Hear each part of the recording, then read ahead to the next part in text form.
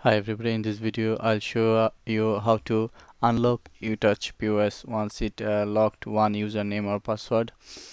So let's log into the uTouchPOS with correct username and password. Let's go back to the back office.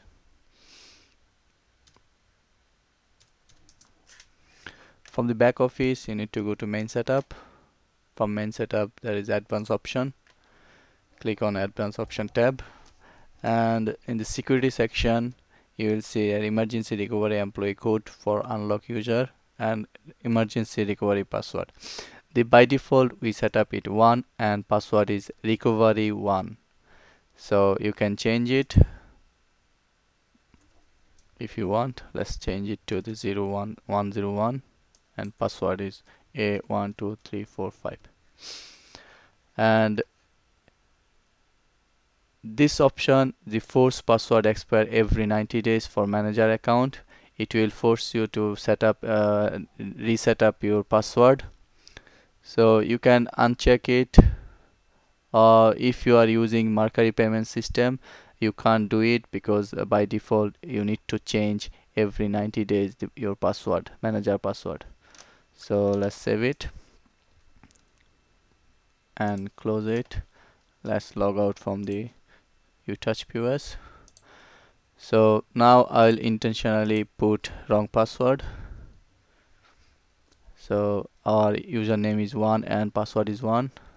Let's do it. Put wrong password.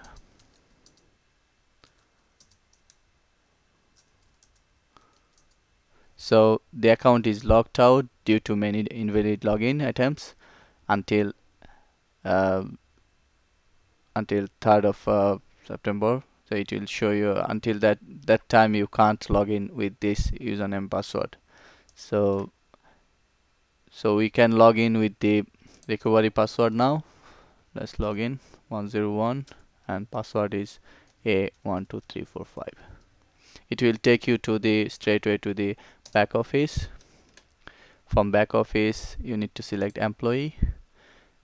The employee code is, we locked the manager, so you need to select manager, and from the right side you need to select unlock reset, and you need to save it, and the new password will be exactly same employee code. You need to say okay, save it and close.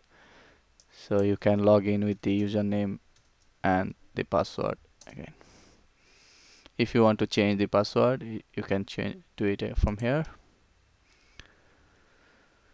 So that's it for today, how to use your recovery password once you locked out your software. Okay, thank you.